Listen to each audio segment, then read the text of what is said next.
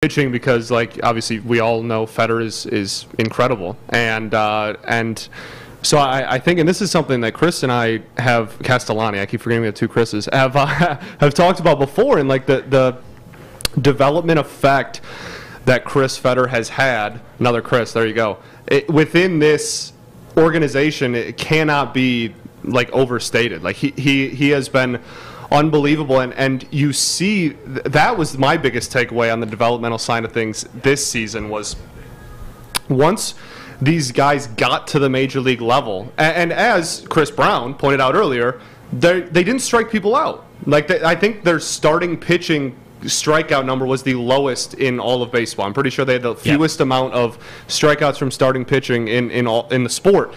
And yet it didn't matter, and they still had like a somewhat salvageable starting rotation ERA, and like we all know they got pretty good production out of their pitching, and that's because Fetter was able to utilize the most and get the most out of all of these young players. I mean, Alex Faedo, if you would have asked me in April what Alex Faedo's future was, I would have told you bullpen. Like that's, you know, he's going to be a two-pitch, he's going to be a fastball slider, two-pitch mix, bullpen guy. And then sure enough, he comes up to the majors and has a couple of like 16, 19 whiff games, and like was starting and going into the sixth inning and whatnot, and putting up quality starts, and you're like, okay.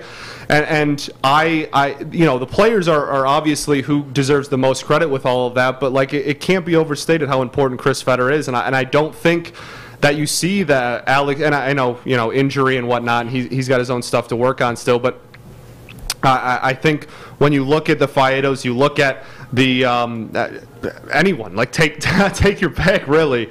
Any of those young starters, you have to. It all goes back to the developmental side of pitching, and that I think kind of starts and ends with Chris Fetter. And definitely, I was with you on that too, Scott, about Alex Faedo, and the same thing. Like to a certain extent, I thought about Wentz the same way because based off of him coming off Tommy John. But I feel like he's developed a little bit better. Wentz has showed me quite a bit. And even the other thing, too, about the Chris Fetter effect is Garrett Hill. And I asked A.J. Hinch about this. When Hill started getting out of the bullpen, he started putting his hands over his head to wind up. And there was such a big difference. And when I was noticing that, I was like, well, even just looking at the velocity numbers, like, wow, it's a stark difference because Hinch was talking about he couldn't bring his hands together, and then if you notice, when he pitched out of the stretch, he struggled because he wasn't able to do the same motion and repeat the same motion. You want your mechanics to be the same, and that wasn't happening. So that is another example of that. They noticed that he couldn't collect his hands together to pitch, and so I don't know. I think that's really cool to see that. And it sounds like common sense. It really does, but there's so many things that happen in a baseball game. Yeah, I mean, we talk about player development. Player development happens a lot at the big league level, and arguably the most important player development happens at the big league level. You develop to the point where you can get to the big leagues, and then you have to develop a lot to stay. You mentioned Garrett Hill. Joey Wentz developed a cutter this year.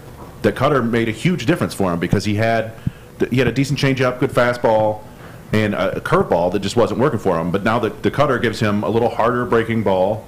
You know, it's a short break, but it gives him that option, and he's been much better since he developed that. So just little things like that end up making a huge difference. And yeah, that's Chris Fetter's direction. So we feel good around that. Get a hitting coach who does the same thing, and then maybe we'll be in business in a couple of years.